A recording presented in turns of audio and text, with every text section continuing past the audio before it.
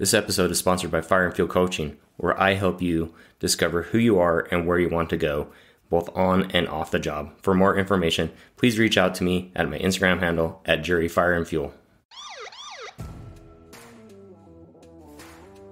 Hi everyone, and welcome to this week's episode of During the Badge podcast. I'm your host, Jerry Lund, and I don't want you to miss an upcoming episode, so please hit that subscribe button, and while your phone's out, please do me a favor and give us a review on iTunes or Apple Podcasts. It says, hey, this podcast has a great message, and we should send it out to more people. So please take that 30 seconds to a minute to do that review, and just maybe by doing that, it'll push this up into someone's podcast feed that really needs this message. Hey everyone, I want you to know how committed and dedicated I am to you. I truly appreciate and love those in the first responder world and those who surround them. They're an incredible, important part of my life, and I know if you're listening, they are yours as well. And that's why I have these guests on. I have these truly amazing guests on so you can learn from their struggles and maybe find those ways to improve your life. If you're struggling through life and not being able to pick up on maybe some of these tips that these amazing guests are giving you, I offer a free 15-minute phone call with no obligations. I'm going to talk to you about you living up to your greatest potential and ways I can uplift you and assist you in your self-discovery and having you create true connections to people around you so you don't feel alone in this world that is so big. And sometimes we feel so alone with what we're going through and our emotions. My job is to get you to your greatest potential and find ways to motivate you to do that. So please feel free to jump on a 15-minute phone call with me. You can find information at the website, Enduring the Badge Podcast, and there's a little icon on the bottom right where you can leave me a voicemail, or you can go to the coaching tab and schedule a call there. Or please feel free to reach out to me with a message on Instagram at Jerry Fire and Fuel, that's my personal one, or at Enduring the Badge Podcast. My very special guest today is the creator and owner of Prep Medic. Sam Groff is a critical care flight medic and a member of a special operations response team in northern Colorado that attaches medics to high call volume SWAT teams. Sam has got a lot of other experience in law enforcement that he shares with us. He also has a great YouTube channel and social media platform where he shares knowledge about paramedicine, and he gives you some things that you can implement that's evidence-based. He also goes into some gear review and give you some other insight on those platforms as well. We're also going to dive down into a little bit about mental health with Sam. We talk about it's okay to be okay, and sometimes as individuals, we respond to things differently than other individuals. We're all humans and have emotions, but sometimes we all don't share those same emotions. So we're going to talk to Sam about feeling okay. Sometimes you'll have other people that are not feeling okay that go into the same call, and how do you deal with that? So let's jump right into this episode with my very special guest. How you doing, Sam? I'm good. How about yourself? I'm doing great. Thank you for asking. Sam, can you tell the audience just a little bit about yourself and your background? Yeah, so I am currently a flight paramedic. Got my start back in the day in the Midwest, in Madison, Wisconsin, then in Central Iowa as a ground paramedic. Kind of started a parallel career path at that time doing SWAT medicine, was a reserve deputy and an entry team member for a team out there and their team medic. And that kind of evolved over time, as many people do. I moved with my wife out to Colorado, continued the SWAT medicine stuff on the side. Also started a YouTube channel about that same time, which my wife is still amazed that people want to hear me talk on a regular basis. And then got into flights out here and have been doing the critical care flight medicine game for about 2.5 years now. So that's where I come from. Yeah, that's awesome. So are you still doing SWAT medicine stuff too right now? Yes. So out here, it's a little bit more broad. So I'm on a special operations team, a special operations response team out here that does SWAT medicine for 2 teams. And then we do search and rescue, dive rescue, and some high angle stuff as well. Wow. So you're kind of a jack of all trades. Yeah, do a lot, and definitely a master of none. Yeah, I feel you. When you kind of get in these different lines of work, it's hard to be a master of everything, and like, and be a flight medic, and be a SWAT medic, and do all these things because you have to spread your time out with everything. Yeah, it's almost like being a firefighter in this day and age. I feel like, you've got, your fire suppression and your rescues and your vehicle extrications, hazmat, and all of that other stuff lumped into one. So it gets to be a Yeah, lot. yeah, definitely. How does your wife handle all that? That you're juggling. Oh man, she's a medical resident, so I never see her anyways, and she's way busier than I am, even with all of that stuff. So she wouldn't know one way or the other. You guys are just meeting, crossing paths, basically, huh? Exactly, exactly. Luckily, our son's still too little to really understand it, so hopefully we slow down relatively soon. Yeah. Now, how can you survive a marriage like that? Like, how do you make that work with being so busy? You know, I think the biggest part of it for us has just been like carving out the time no matter what it takes. Yeah. Um, we both have vacation. She's a resident, but she still has vacation. She still has time, and really just setting it as a priority. I try to put out a prep medic video every week. I'm working my shifts on the helicopter. I'm doing my on-call shifts for Thames, all of that stuff. But I those things have to take a back seat sometimes, and our priority list isn't like a set list. It's not something where I always prioritize her first and my kid second and job third. Like sometimes the job comes first, but sometimes also the marriage comes first. And I think we've had a lot of success of just arranging them according to what we need in that moment, what really has to be done. But that's not to say we have it all figured out.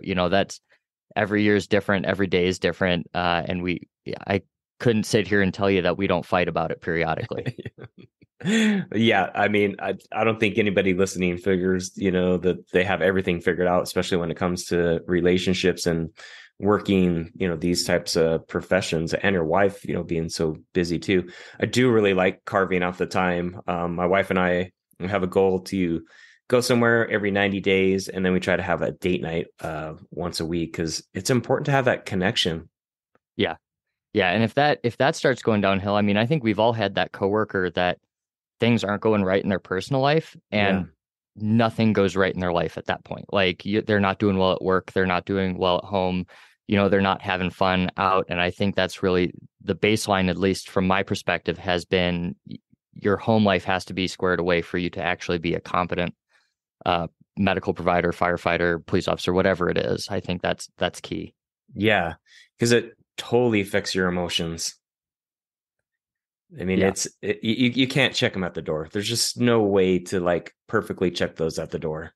No, if somebody has a system for actually doing that for real and not just saying it, I'd like to meet them.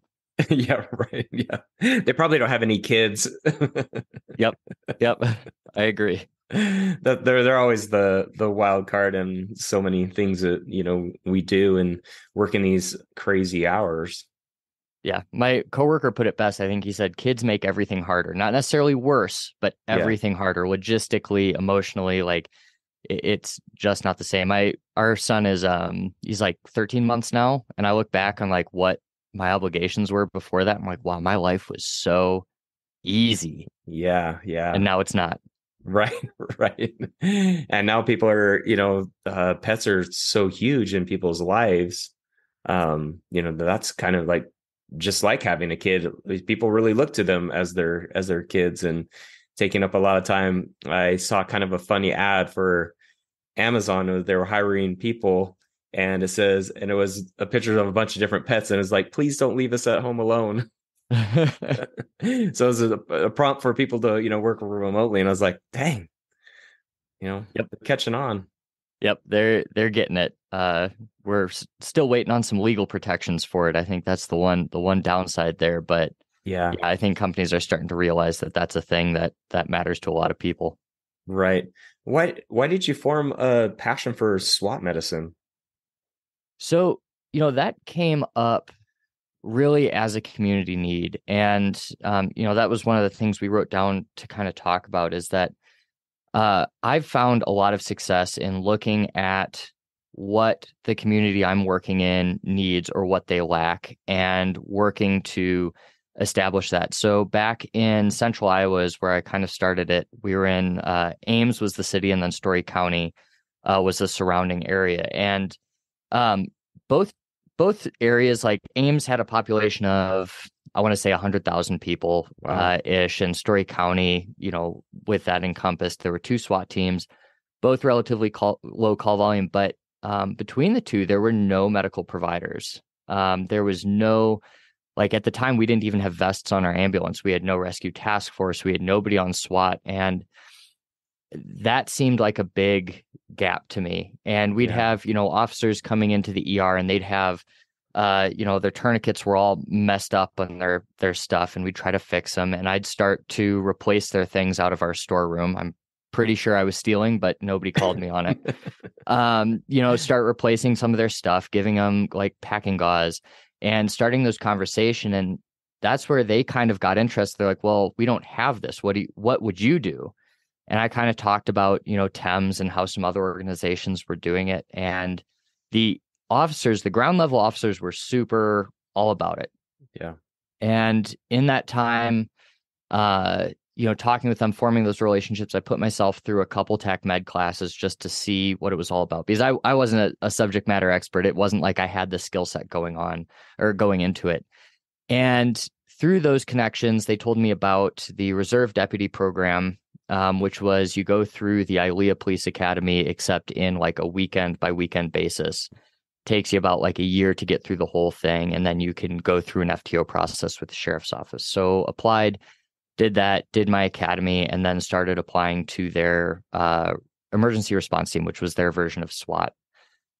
Got on that, and then like the second I was through the door, it was kind of one of those, hey guys, we should do this. Hey guys, can we get this? And they were so supportive of it. They got me, a NAR4 aid bag, stocked it for me. My employer, that I was working full time as a paramedic, was like, yeah, whatever you want to do, just go do it. The medical director had a checkbox. It helped that she was married to one of our main paramedics, so Oh, nice. there wasn't too much barrier. But through that, really kind of found the community need, and then just worked to start it, which is a program that's still going today, even though I've been out of it for about 4 years now.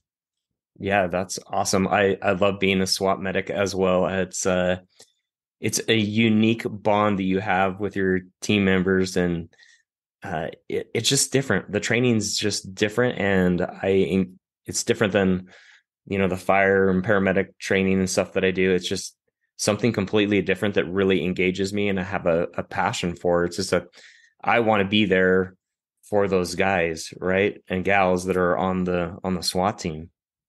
Yeah. And it's interesting. I'm sure you guys have experienced it, but it's so multifaceted, where I got into it thinking it was, slinging tourniquets with bullets flying overhead. And, the reality is that is such a small percentage of what a good SWAT medic is doing. You're looking at, hydration needs, fatigue of your team. You're looking at like the small things, headaches and blisters, and trying to optimize their performance. And then they'll come in and they'll, have the sore on their hand or something and ask you to look at it. It's all these little things.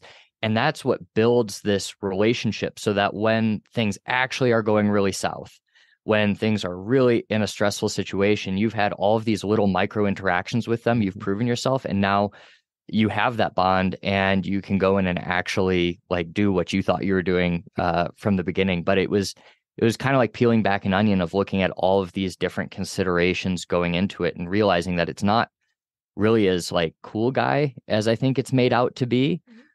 Vests kind of suck. They're kind of heavy, and they're kind of hot, and like they don't keep you warm either in the cold weather. But all of those little things I think really make it worth it. And you can make a huge difference, not just for the officers, but for the people they're coming in contact with, whether it's the mental health patient having a really bad day, that happens to have some violent stuff going on where they had a SWAT team called, or, the hostage in a HRT scenario, something like. You can make a huge difference, and it's kind of cool to be part of your community in a different way. Yeah. How'd you feel about picking up a new skill set, with firearms and things like that?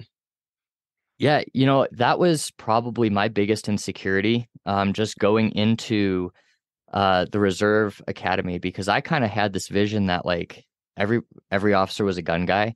Everybody, was going to be way better than me, and I am way out of practice now. But like going into it is interesting to kind of like it was a really supportive community. I Yeah. was really open of like, hey, I'm not good at this. Like this is new for me. I can, start an IV, but I'm not sure about doing this qualification. And they were really supportive, took me out, helped out and stuff. And, it was about like a year before I felt like actually competent with a firearm, despite quals and the classes and Yeah. everything. Like it took a while, but I thought it was a really supportive community. And I was surprised that like police officers are not just a gun community. Like there are people that are bad shots as law enforcement officers, not so much on SWAT, but like Yeah. on the Yeah. street and stuff. And it was just kind of interesting to see that perspective. Right, because they are willing to help you. Like when I first started, I just carried a side, just a pistol. I didn't carry an AR and stuff like that. So I was pretty proficient, and felt as time goes on, it's been, I don't know, 13, 14 years, maybe or longer, starting out doing it, and I became more, really comfortable with my gun. But you have to be open and honest, because I wasn't a big gun guy either, kind of getting into it. And so I hadn't been around a lot of, weapons and stuff like that. So being open and honest and just saying, hey, I need some extra help. I don't really understand this maybe quite as much as you guys do. Because on the SWAT teams, you're right, there are some guys that are, I'm like, man, they are awesome shots.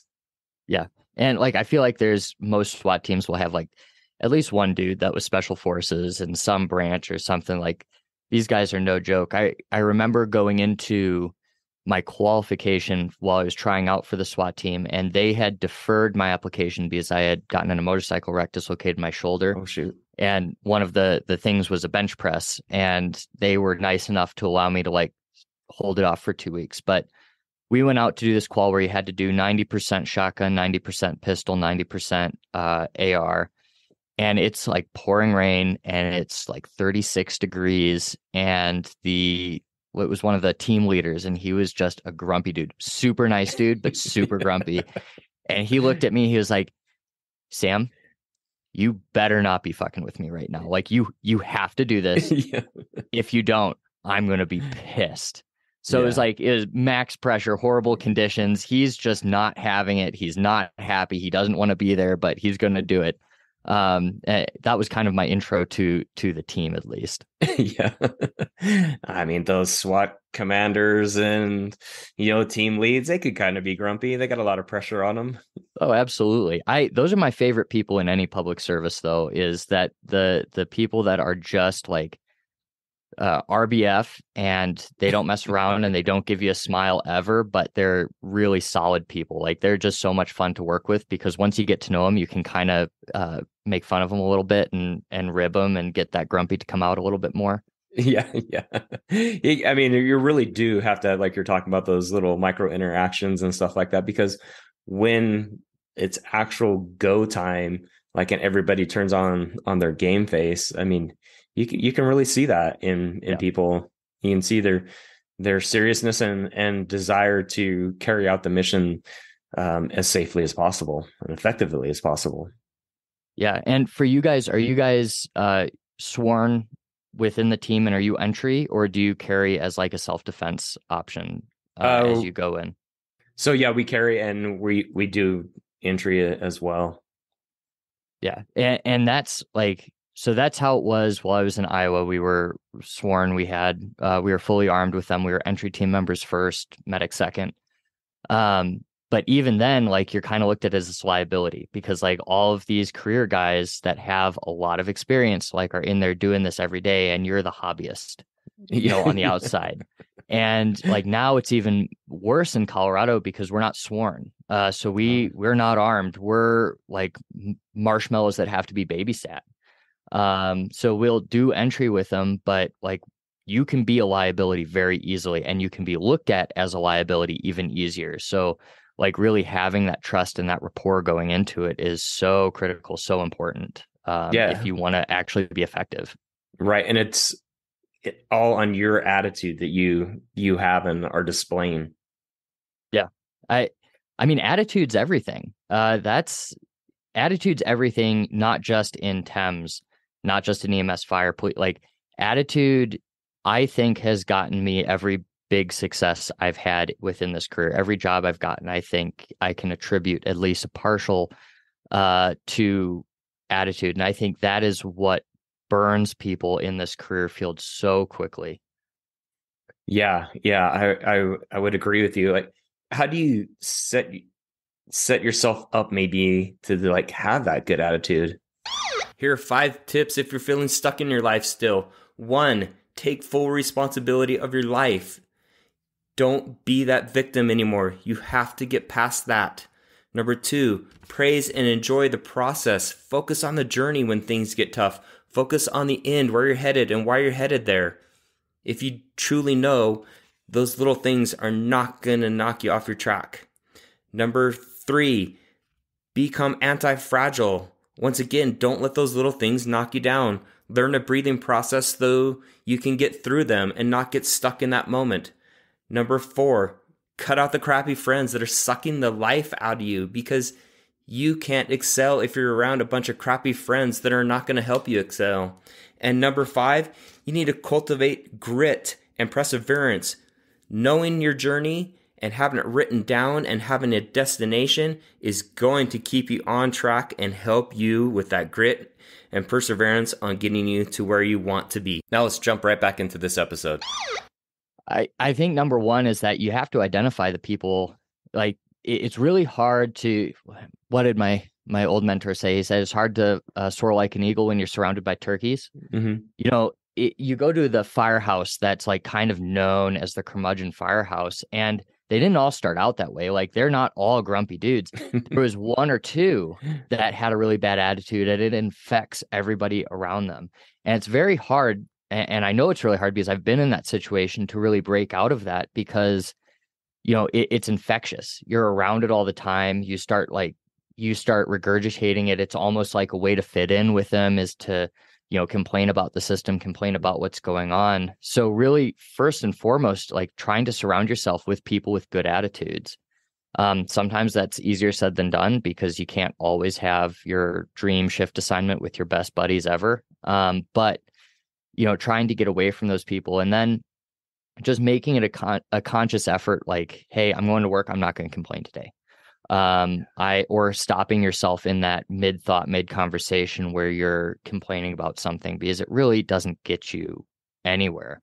That doesn't mean you have to be a pushover. That doesn't mean you have to like accept bad condition, accept bad managers, but there are constructive ways to go about that. And complaining to your buddy about it nonstop doesn't help anybody. Right. And that turns infectious, like you're saying, in a negative way. And it's so hard to stop that. I guess crew mentality, I would say, and just not continually feeding in it. Someone's got to be the person that's kind of steps up or steps back and say, hey, let's like move on. This is not getting us anywhere. Yeah, and that's a good point too, is that if you step up, like it's infectious in both directions. Yeah. If you come in and you've got a good attitude, it's a little bit harder to get those people to come around. But if you come in and you've got a good attitude, you're like, yeah, let's run calls today. People will kind of bring that in. They're going to tease you a little bit for being the gung ho guy, which has been me most of my career. But we even see it now, like in flights, is that we've got a couple pilots that they just really want to fly. And when we come in with them and they're like, man, let's go fly, let's go do something cool. And like that gets you amped up. And now we're saying like, yeah, let's go fly. Like the tones drop. You don't get that like, you know, curse at the wall. Like, oh, come on. Do we really have to, you know, and people get amped up and you just have a better day. You know, whether or not you get wrecked, whether or not you get blown out and have nothing, it's just a better experience for everybody. So my feeling in my career now is why not? Why not just come into work and just be ready for anything and, you know, embrace the suck if it sucks. But, you know, if you're verbally saying things that are good, like if you're excited, even though you have this like pit of dread and you really don't want to get out of bed for that call, that can kind of almost turn yourself around if you're emoting this positive attitude, even if you don't feel it. Yeah. I mean, how does like how does one like maybe turn themselves around, that maybe like, hey, they're listening to this and I've been that guy, like, I've gone through some struggles in life and my career, and how do I turn this around because I don't really want this to follow me the rest of my career? I don't have a good answer for that because I still catch myself, through phases of burnout here and there, through where things just aren't going right for me. I still catch myself being the negative Nancy. Yeah. And where I've had success, like turning it around, is just that conscious effort. Just like telling myself if there's an action that I don't want to do, like saying like very blatantly in my head, you're not going to say that today. You are not going to engage with this person. You are not going to complain about this. You're not going to call the administrator on call. Like, and just having that like really blatant self conversation and then repeating it, not just doing it one day, doing it like, all right, I can do it another shift and another shift. And if you get, usually for me, it's 2 or 3 shifts. If I can consciously do that, I can see an actual shift in my attitude and my mindset going to work. But it doesn't always work. And that I think is the hard truth, is that nobody's perfect. And even the most Yeah. optimistic person out there is going to have bad days and struggles, especially in this career. Yeah. I think sometimes we want to be perfect, and we look at everybody else maybe sometimes that they should be perfect, but that's just not the reality of uh, any job or any situation. Really is just, trying to make everybody perfect and yourself perfect. That's just not going to happen. Yeah. And not getting discouraged if you do slip up, if you do have a bad day. And not comparing yourself to other people, because again, like there are people that I look up to a lot in where I work. And, it's easy to be like, oh man, like I had a bad day. I said some stuff I didn't really like, I don't feel good about, and then comparing yourself to them like, oh man, well, I'm never going to be like that. So, screw everything. Yeah. I think just kind of taking a healthy middle road with yourself and being able to, understand you're human, but still hold yourself to a high standard. Right. This job is just kind of like, it comes in waves, right? It's just, those waves can be, I think in certain points in my career, they're really big, right? Really big shifts up and down.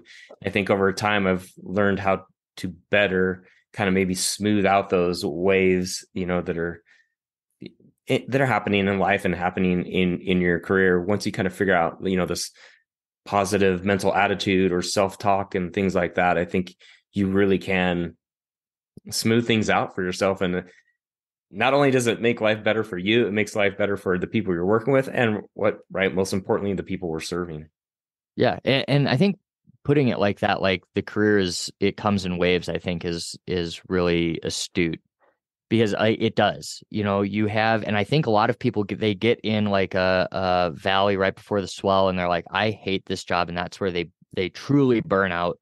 Yeah. They, leave and something, and instead of like sitting on it and waiting for the next swell to come along and, get another high from that. But, I think also like understanding how to conserve and how to expel your energy in those cycles is super important. When you start getting burned out, a lot of times, like, yes, employers can be bad. Yes, like pay can be a factor, family life, all of that can be a factor. But a lot of times burnout comes from within. Burnout stuff you're doing to yourself. Like, how are you sleeping? Are you picking up a lot of overtime? Are you drinking a crap ton of caffeine? Are you going to like bet on, like, a lot of it revolves around sleeping? Are you Yeah. working out? Are you eating well? Like, all of these things, even though they don't feel connected to the fact that you've run your 18th dialysis transfer of the shift, like they can help you handle those better. So, in those, highs, sure, pick up some overtime, go, do some special projects. But when you're in a low, like kind of being able to shed some of that responsibility, go on autopilot for a little bit, take care of yourself and then regroup to kind of give it another push is really important. Yeah. You have to find a way to recharge yourself, constantly, because it is draining when you're working lots of hours and being up late, and you can fall out of all those good habits of working out, eating right, monitoring caffeine, drinking, all those things, and they are so connected. Yeah.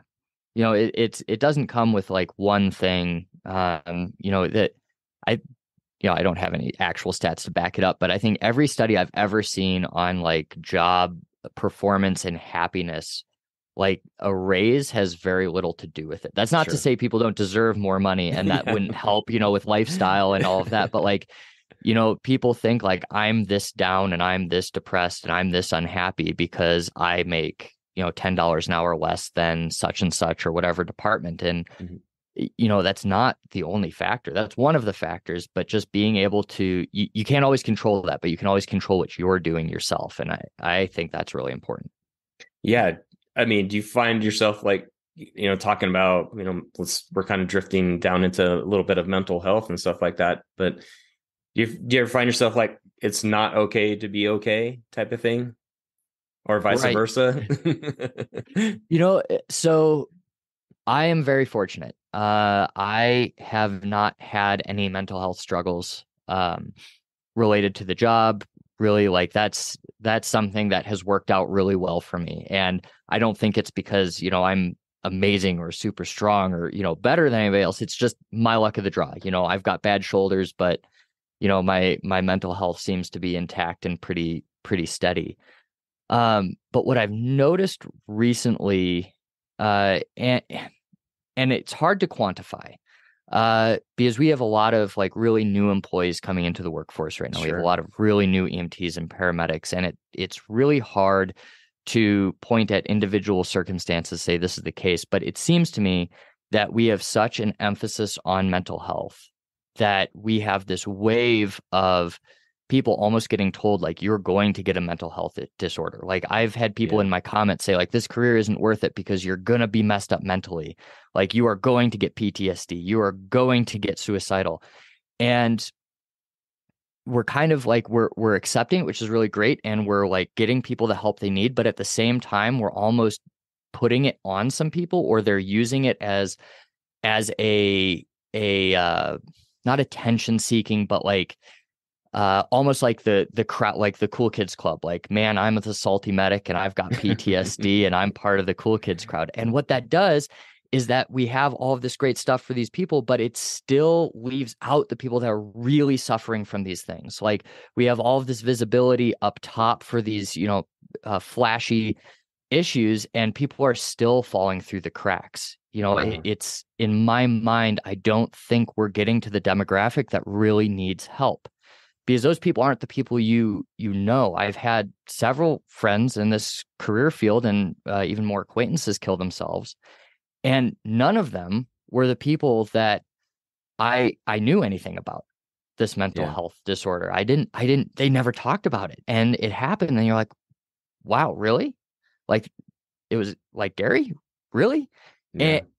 And it just, and it's so hard to talk about because, it's I understand like how this could come across as offensive to somebody, but it really does feel like we are over glorifying mental health issues in one group while kind of taking away that spotlight from the group that actually needs it.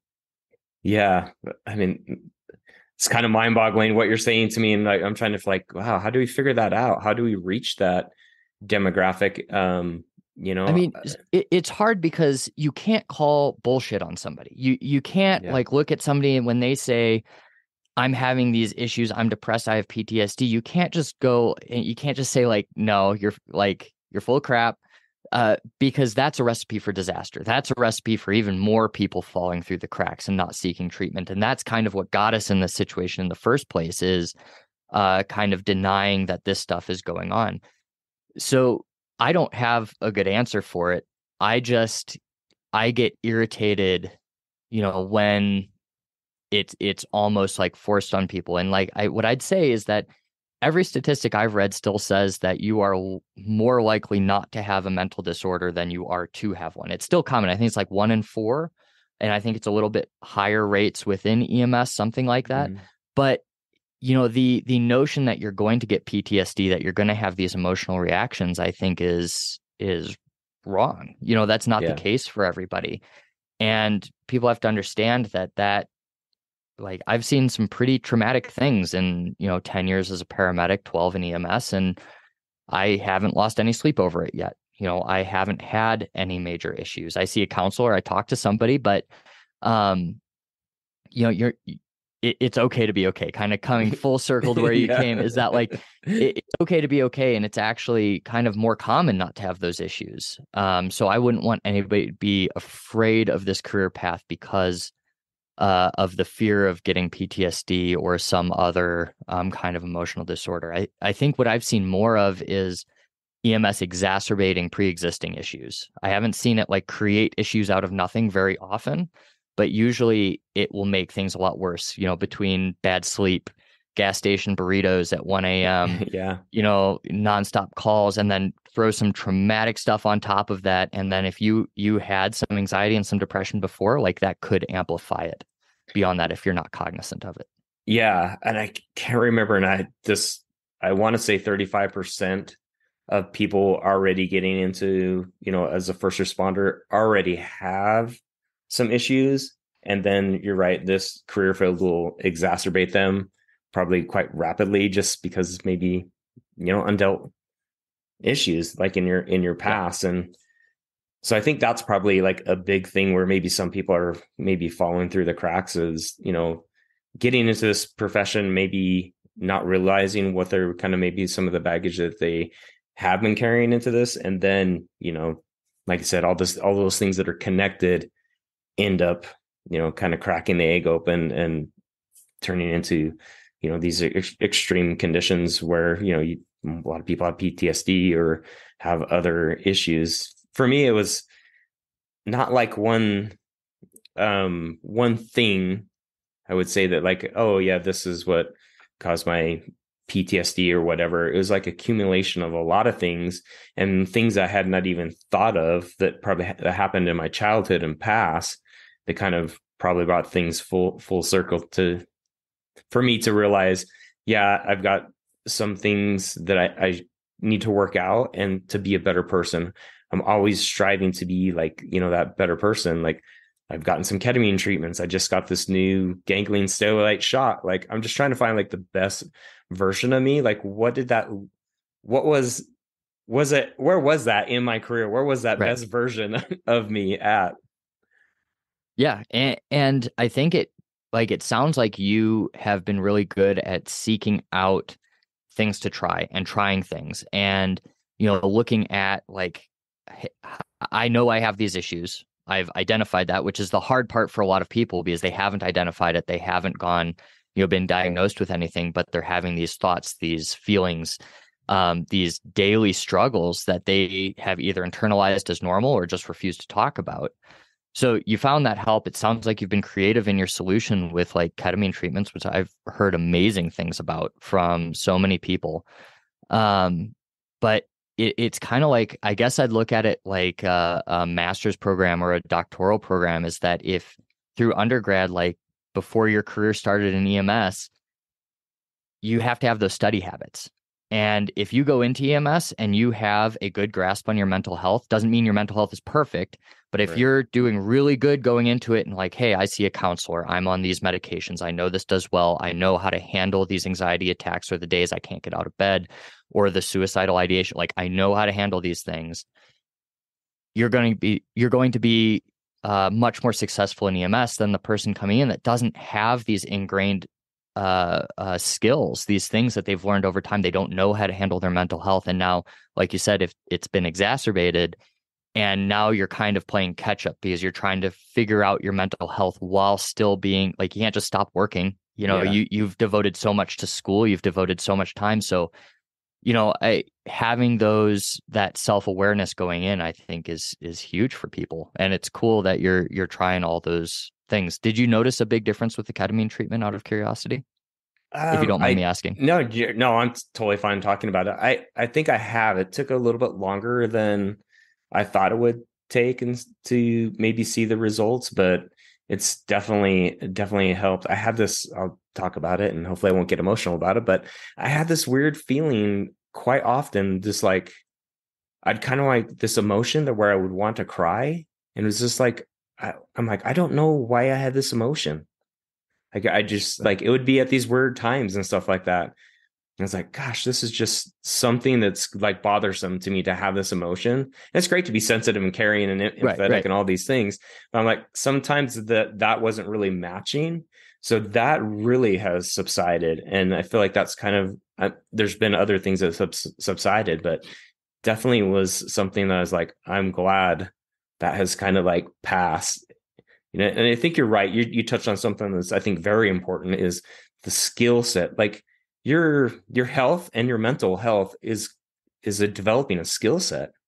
Yeah. Like you have to figure that out and work on it, constantly work on it. Just like your SWAT skills or your EMS skills or your firefighting skills, you still have to constantly work at that skill set, and developing one, you know, before getting to this career field is even more important, I think. And I think maybe that's kind of where things are maybe are starting to pick up, is that education and developing that skill set and the knowledge. Because sometimes we feel these thoughts and feelings and emotion, and we're like, oh, that's bad. This is not normal, when they are completely normal feelings that every human has. Like, we all have these base set of feelings that come through our lives. Right.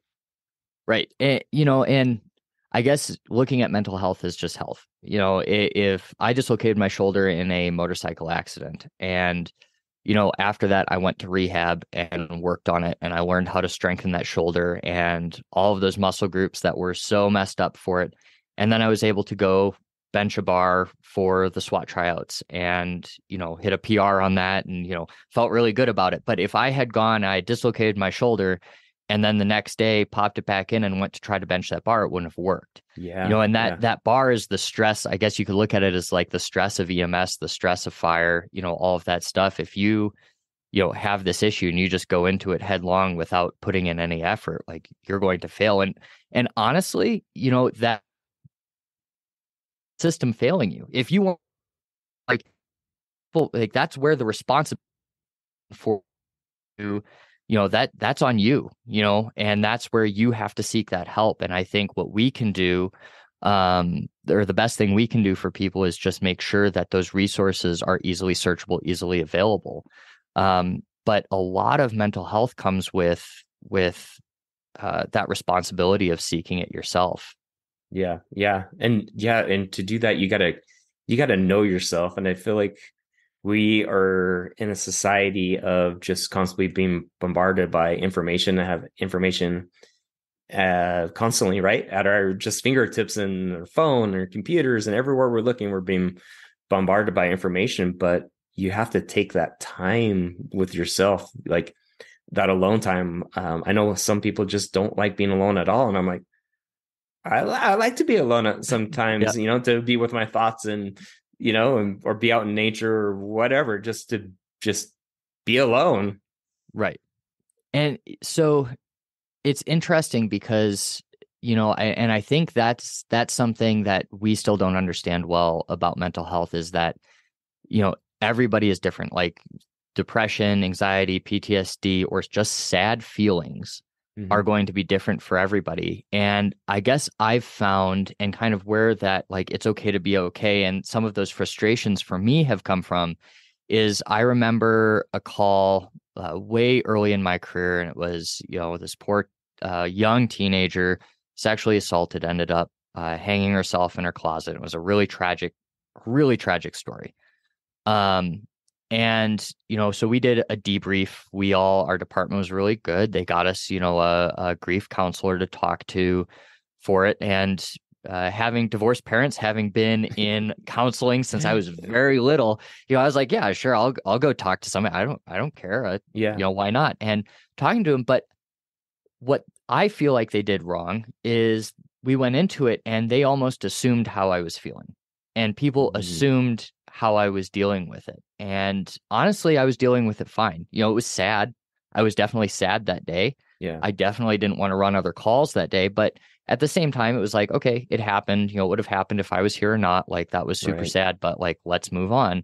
And there was almost this assumption that I would have issues for it. And I think it's probably, if I was to extrapolate that, I would assume that somebody that's having a hard time with that would also feel the same way of, you know, you're assuming that I feel this way, but actually, like, this is the more nuanced part. Like, this related to, you know, they remind me of my cousin or my sister, or, I don't feel, I feel sad, but it's a little bit more prolonged.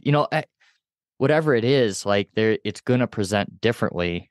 And like you said earlier, which I think is a good point, is that these things are not one thing. You didn't go on one call and were scarred forever. Yeah. It was, you know, built up things. It was, probably some pre-existing things on top of that car crash, on top of that suicide, on top of that, house fire. Yeah. All of Yeah. those things compound. Yeah. Yeah, definitely. And I think, if you listening to you talk about like the counseling stuff like that, I think if you're pushing like, oh, you should feel this way, you should feel this way, and you're not, and you're like, then you kind of wonder, is there something wrong with me? Am I Yeah. just a cold-hearted asshole? Right. Like I think at one point, like there was something and I like people were like, there was some, I don't even remember what the call was, but I remember people were so upset about it. And like, I just wanted to go eat lunch. And I think I probably Googled like, what's a sociopath? Because, people deal with it differently. Yeah. And, being able to move on and not really losing sleep or bring it home, like that's totally fine. If Right. that's how you're, but so conversely, like it's totally fine if it's hard to move on from that. Right. My employer right now is pretty good. Like if you do some traumatic stuff during your shift, like you can go talk to them and they'll get you off the street for the day. They'll get you home, if that's what you need, or, they'll put you in an office job for the day if that's what you need. So, I think just understanding both sides of it. And, to be completely honest, it's hard for me to put myself in in shoes of others because I haven't experienced it. Mm-hmm. I'm probably not the person that somebody that's having a mental health crisis really, not crisis, because like obviously I'd be there for somebody if they called me, Sure. I'd go over to their house, whatever. But I'm not the one that can empathize with somebody, going through these issues. And I think it's important to find people that have gone through similar things. Yeah. Yeah. That's a really, really great point. And I love that your employer and other employers are doing this, are kind of giving people a break. I think, unfortunately, a lot of the officers just like can be one of those days where it's like one traumatic call to another traumatic call. And I Yeah. think that's where you kind of like when you have those repeated traumatic calls in a row, you're not giving yourself any time to kind of like process. And that's how it starts to kind of like build up. And then you just, right. I had so many traumatic calls today and I'm just shelving everything, all my emotions and feelings to get through the day. Yeah. And where I've noticed that is like you said, it builds up through the day. You don't even realize it's building up. You're like, cool, we're cool. Like, let's go around another, like, let's embrace the suck. Let's just do a bunch of traumatic stuff today. And then you go home. And I don't even realize I'm doing it half the time. But all of a sudden my wife and I are fighting, or, there, I and what it is it's you go from this, like you're at this work, your mindset, and then you go home and no, you're not taking it out on them, but you're a different person. You're Yeah. not the same. And that's where I've noticed it on myself, is that, it takes me time to get home and to reacclimate to being home, to, kind of shed all of that stress that's built up through the day, even if it wasn't traumatic, even if it was just 19 calls in 24 hours and you're just done, being able to kind of come home and let that go. And that's been a learning experience for both my wife and I, is that I can now communicate with her better and just say, I'm not myself right now. Like it's going to be a second, like I'm still decompressing. It helps because I have like an hour and 15-minute commute home. So like I can listen to an audiobook and music and get myself in a different mindset. Yeah. Um, and when I recognize it, I'm okay. When I don't recognize it, that's when problems occur in my home life, at least. Sure. I think any first responder listening is like, yeah, that's, I mean, if you're not, you probably are doing it and you don't realize. I think you're so correct. Like shifting that gear from going from work to home and home to work. I shift those gears like the night before I go to work. Like there's a gear that kind of shifts, and like my mental prep is different and getting my stuff ready to go to work. Like I have a system and a routine. Um, and unfortunately, I live in the same city I work for.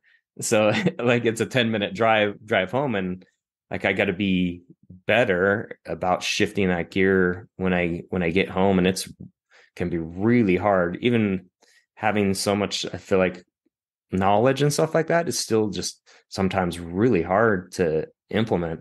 And even shifting gear to go to like SWAT training or or a call out and stuff like that, those gears shift pretty fast, and the downshift when you come home is really hard. And I think my wife's like, I don't really like that shift when Yep. you have to go to a call out or you're going to SWAT training. Yeah. And I personally, like, I'm sure there are things that say like in the long run it's not as good or whatever, but I like the 24-hour shifts, the 48-hour shifts, because that allows me to get to work, to shift into the mindset, be there, be fully engaged, and then go home and then get out of it, instead of, 8-hour shifts, which we used to work in Iowa, where it was like you'd go to work, you'd get in that zone a little bit, then you'd come home and you'd be grumpy, and then you'd go right back to work. And I like having those really delineated, like, I'm here, this is what I'm doing, now I'm home, this is what I'm doing, and not having any blending, which is, like you said, with SWAT training, it's hard because they're 4 hours long. You drive, you go to SWAT training, you kind of get in that headspace, and then you go home and you're kind of amped up and you don't know what to do with yourself. And those Yeah. ones are where I have more trouble. Yeah. Yeah. I feel for the officers, that work like the 12-hour shifts and then they're off for 12 and then back on. And I'm like, that's brutal. That's just Yeah. brutal. Like you're not getting any sleep, like any good quality sleep. And like, that's for me, sleep is like my emotional thing. Like if my sleep is not on and off, if it's off, I'm that grumpy guy. Like, my fuse is shorter and I'm not a happy camper. Yeah. There's a book that talks about it, and I won't even try to quote it, but I think it's like the emotional survival for the law enforcement officer. My department in Iowa, actually, it was required reading through part of their onboarding, and it talked about a lot of this stuff about how going to work is, traditionally it would be a military member or police officer, but now, like, EMS, especially street corner posted, fire Yeah. departments, you have this like hyper alertness while you're at work, and you're always looking for things, BSI, scene safe. Is the scene safe? I don't know. Looking around all the time. And then you go home and it's almost like coming off caffeine, it's that initial drop. But I know there's stuff to back up these feelings, Right. that I think pretty much everybody experiences. Like you said, I think anybody listening to this that works in the career goes, yeah, I've had that. Yeah. And now that you realize that the difficult part is figuring out how to change that and make the rest of your life work, because this is a career. And it sometimes can be all consuming of your life. And I personally have let that happen. Yeah. But then you have to kind of like reel yourself in and like that this is a career, this is a job. I can't let it consume me and be my total identity. Oh, absolutely. I mean, and look at behind me. I'm at home. And yeah, this is a YouTube studio, but like, what does my YouTube channel focus on? It focuses on first responders and law enforcement, SWAT medicine, and all of that. They go to work, and it's so easy for this to become your identity. And so many public safety employees, like, they're not, they're nothing without that career or that certification or, that specific job. And I don't have an answer for that. Like, I let that consume me all the time, just because it's in so many aspects of my life. But trying to figure out how to separate that and, like you said, look at it. It's like, this is a job. If you lose this job tomorrow, like, life will go on, and having something else on the side. I think having hobbies that are completely unrelated and friends that have nothing Yeah. to do with medicine or fire or police, like, they're the best people to be around. And to have those friends, because especially in the fire department, I mean, they're your family. You live with Yeah. them, 1/3 of your life is with them, and they're going to become close friends, and you're going to like have parties and stuff. But having those things that have nothing to do with it is so important. It's, you're out in Utah, right? Yeah. And, I'm out in Colorado. There's stuff to do. Like, you can do things that are not related that get you totally out of the mindset. But I think that's super, super important. Yeah. I've noticed, this is turned like podcasting is it's kind of a hobby in a lot of ways. I super enjoy it. And, it's great to talk to, people like yourself, Sam. And it's just like, but yeah, it's like hobbies are they in this career field, I feel like they just slowly fade away, and then it becomes all consuming of my career, and Yep. trying to keep that balance through your career is so important. Yeah. And that balance looks different for everybody. If it's okay for this to be a big part of your life, for firefighting or public safety to be a big part of your life and to enjoy it and to have hobbies that revolve around it.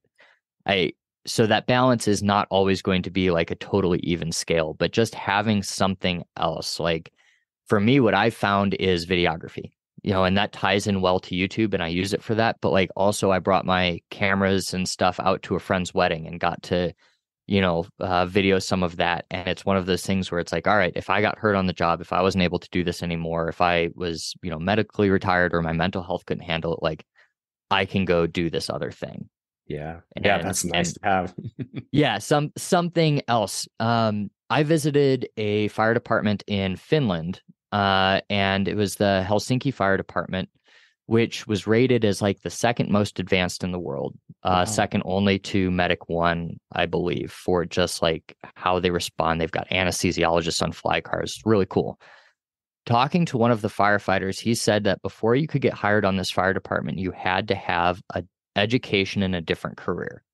So almost all of them are tradesmen of some kind before. They're Cool. carpenters, plumbers, electricians, or something like accounting before you can go get educated and get on with the fire department. I thought that was super cool because their thought is that they don't want the government to pick up the bill if you get hurt on the job or you go on disability. They want you to have something else. But two, it gives you something outside of work so that it doesn't all revolve around firefighting. I just thought that was really neat, that they were doing that.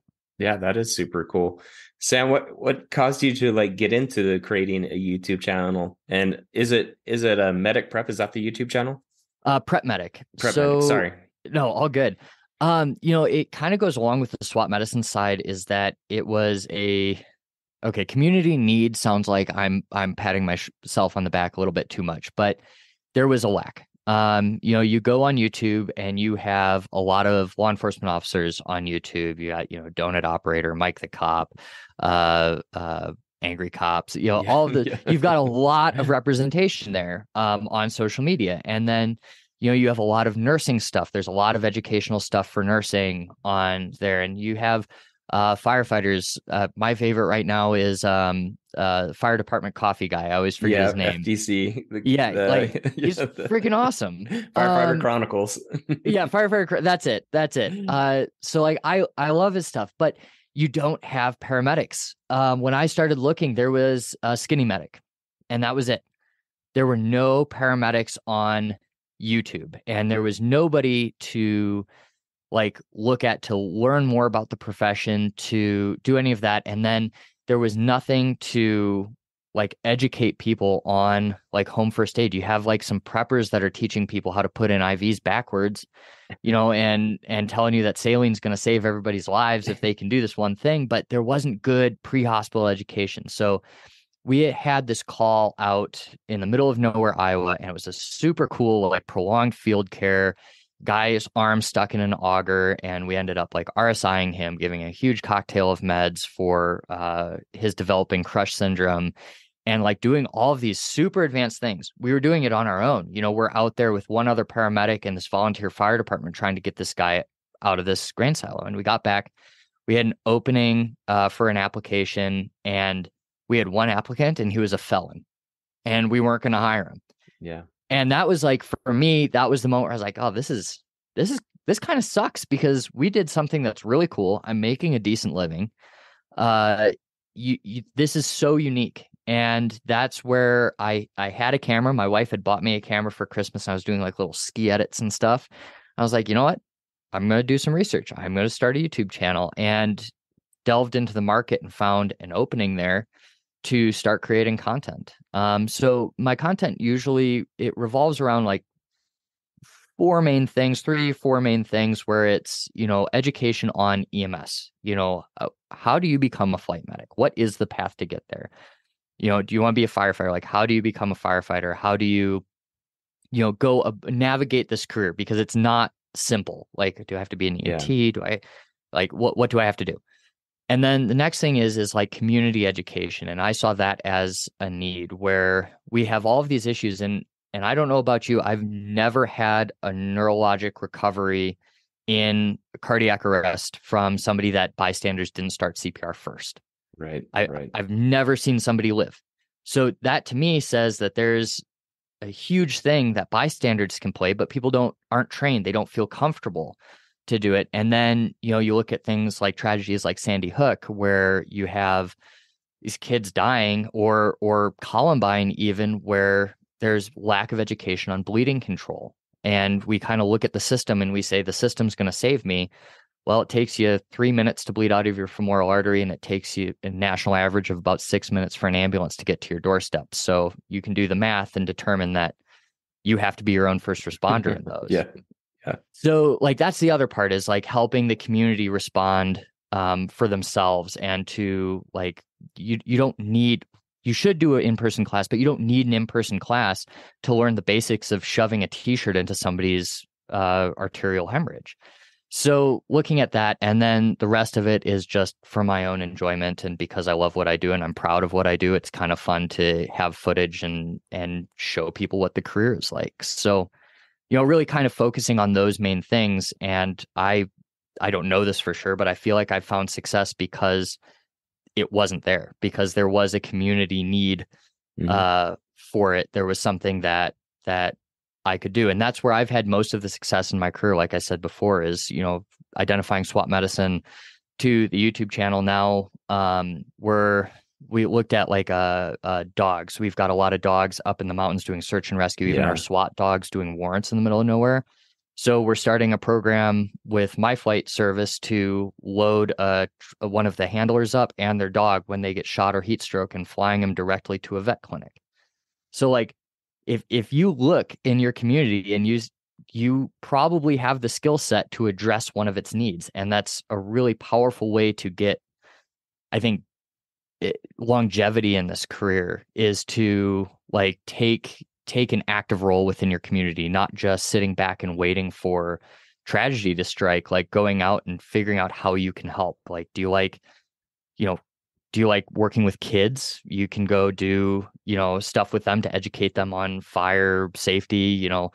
Do you like, I don't know, anything. You can do anything with it. And we all have a skill set that we can apply, or you can go get a skill set like I did with SWAT medicine.